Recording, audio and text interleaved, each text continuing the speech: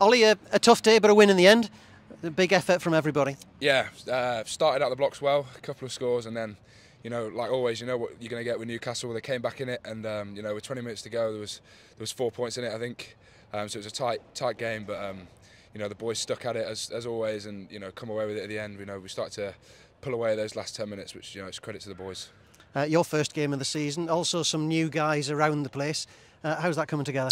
Yeah, no, I'm very excited to be back. It's been a fair while now since I've played, and like you say, it's a new team.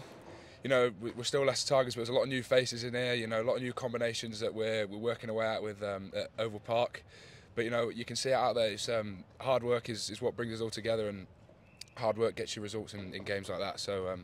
Yeah, it's been good. It's enjoyable playing with new faces. And it's all about game time together in that case, isn't it? Yeah, 100%. You've got backline combinations. You've got Jimmy, who's not been in the team for long, and he's playing at 10, pulling the strings. So it's new roles for him.